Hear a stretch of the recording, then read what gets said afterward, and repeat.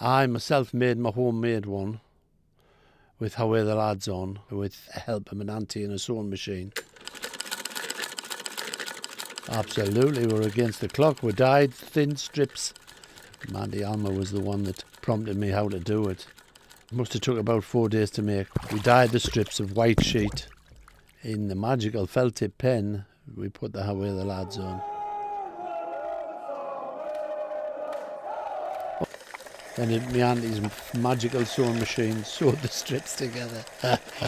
And I wore it on my back for the whole of the Wembley trip. And I have looked on every photograph from '73 and still have never seen it live. I've got photographs full on of behind the goal, and I could show you a photograph of where I'm actually at. In '73 behind the goal, I'm level with the crossbar for Montgomery's save and for the goal. And still I haven't found my banner, my flag. But I can see my little face there standing behind the crossbar.